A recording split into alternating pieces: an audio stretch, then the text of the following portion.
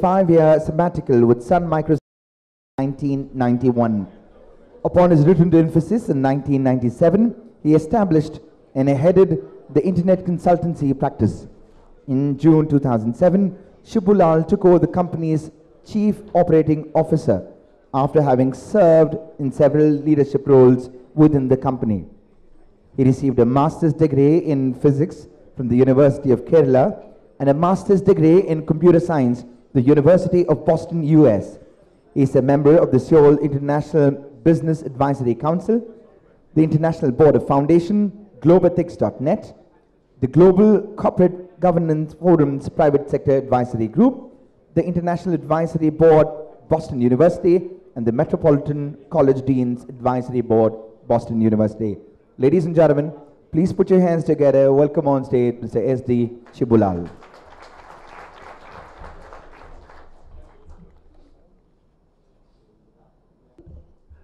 It's a great pleasure for me to be here. So when I got this invite and I was coming in, I was thinking about something which happened about 10 years back.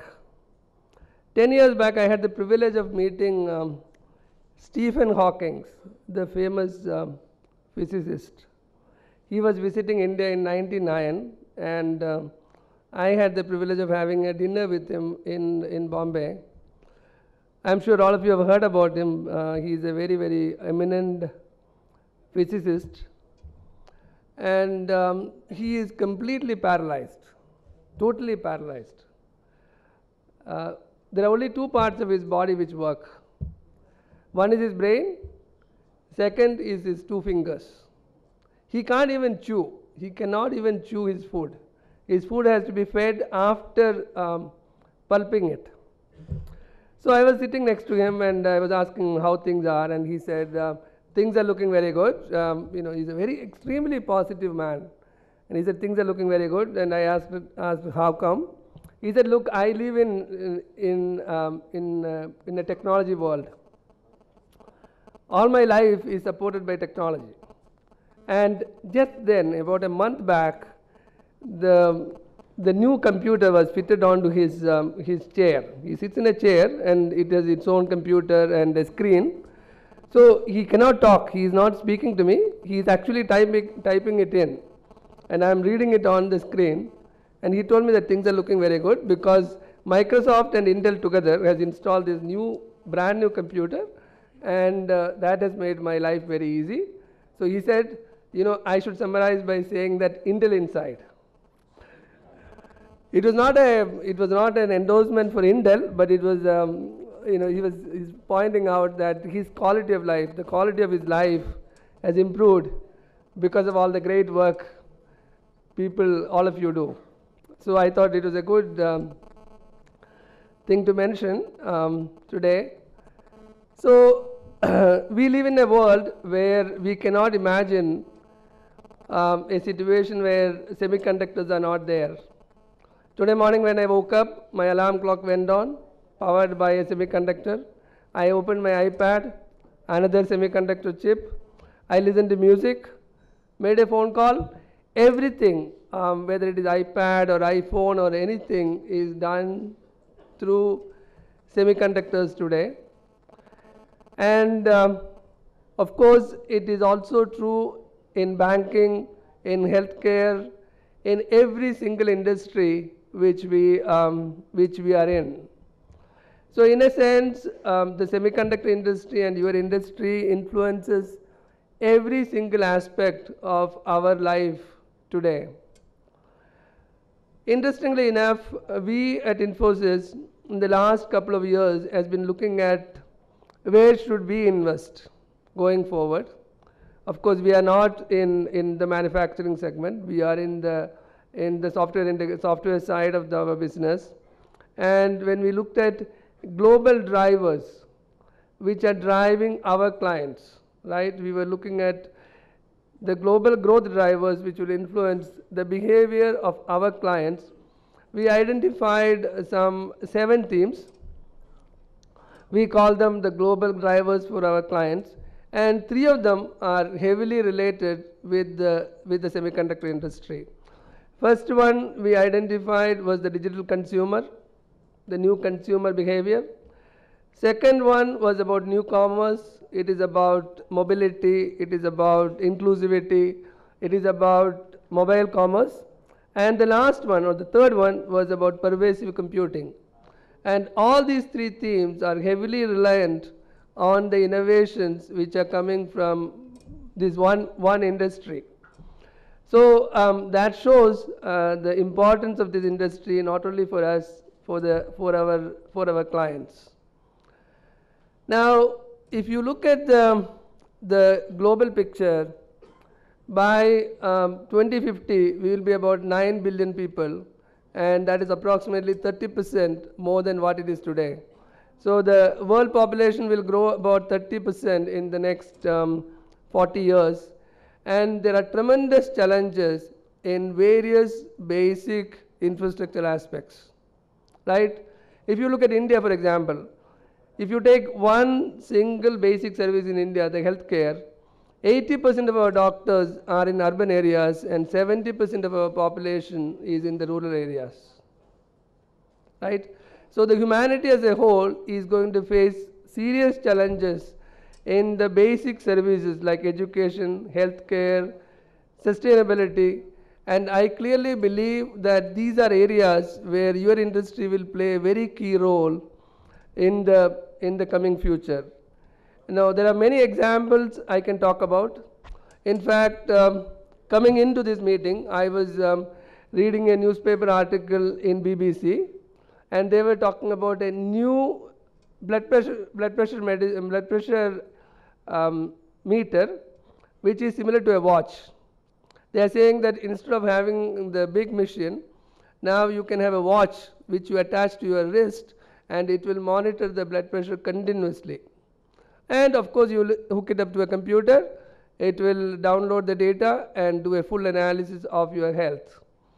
So every innovation which will impact every one of these segments, whether it is healthcare, whether it is sustainability, whether it is education, are going to come from your industry. So in a sense, you are not only driving innovation and entrepreneurship, you are actually driving quality of life. You are contributing tremendously towards the quality of life and the quality of life across all these basic services. Now, when we look at so that is why these kinds of events are very, very important. These events give us an opportunity to discuss where we are, what are the kind of innovations we should drive, how we can add value to the future of not only our industry but to humanity itself. Of course, the opportunities are global because the entire world is hungry for new technology. But for the purpose of today's discussion, I thought we will limit it to the emerging markets and specifically to Asia and to India. If you look at the world manufacturing, my understanding is that 55% of the manufacturing happens in Asia, and that is minus Japan. If you add Brazil and Russia, you are talking about almost 60% of the manufacturing. But when you look at India, it is a completely different story, right? Because we really don't manufacture chips at this point in time. We do not have an industrial strength fab in India at this point in time. But our industry is still very, very strong. We are a classical emerging market country. India is a very classical emerging market country, and just like any other emerging markets, we provide three important opportunities to every industry, not only yours, every industry in the world. And I clearly believe that these three opportunities are important to know. It is important to leverage for the growth of the industry and for creating innovation and entrepreneurship. The first one is, of course, about growth, right? Now, this market, if you look at it, the Indian market is growing at a GDP level of something like 8.5 to 9%, right? The global revenue has gone up in India from approximately 255 billion in 2008 to about 304 billion by 2010. Now, the Indian growth, Indian semiconductor industry will probably be about $9 billion, maybe in 2011. So there's a very, very strong market in India, and it is growing pretty much at industry-leading growth rate. Now, our consumer market today is about $29 billion, and in 2011, it is predicted to be about $50 billion by 2015. We are talking about devices, we are talking about computing devices, we are talking about mobile handsets, we are talking about audio-video products. Computers will probably contribute about 33% of the revenue, and mobile maybe another 33%, but we are looking at overall growth. Now, the important thing is to attract a market, to grow in a market like India, the traditional approaches are not enough. This is a market where you have to have local products. One single example comes to my mind. Nokia, for example, created the $20 phone and sold how many millions? So the emerging markets are markets of, in a sense, contradictions. The products which are sold in the developed countries are not usually applicable in the emerging countries. So if you want to leverage the growth market in India or in any other emerging country, you have to create products which are relevant to these markets. So that brings me to the second point. What is the second most important aspect of a country like India or an emerging country? And especially for a country like India, I clearly believe that we are moving from a phase of execution to a phase of innovation. See, if you look at the IT industry, if you look at any other industry in India, our success so far has been in execution. We have executed extremely well. We have learned from the developed countries, we have learned from the world, and we have executed extremely well. But I clearly believe that we are moving towards the next phase, which is innovation and entrepreneurship. So there is tremendous opportunity for us to create innovation which is very relevant to our own markets in the coming future. There are many, many examples. In fact, I was just, before coming in here, I was talking to Rohit, who is my colleague, who just acquired a Nano, and he was telling me that it is an excellent car. Look at what they have done. They have created a product for our market. Not only it is a new product, but it is a new process. They have created a new process to create a product for this market. That is why they are able to do it at $2,500.